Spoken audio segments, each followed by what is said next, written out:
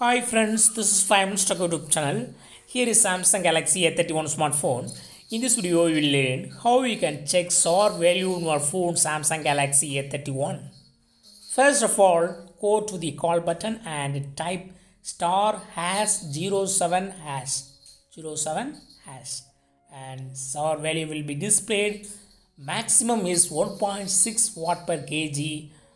Given is here 1.13 watt per kg, so it is within the limit.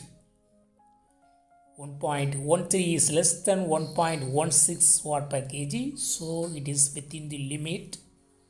So in this way you can easily check SAR value. Once again I tell star hash 07 hash and SAR value will be displayed here. So you can easily check SAR value in your phone Samsung Galaxy A31. That's all friends. Bye.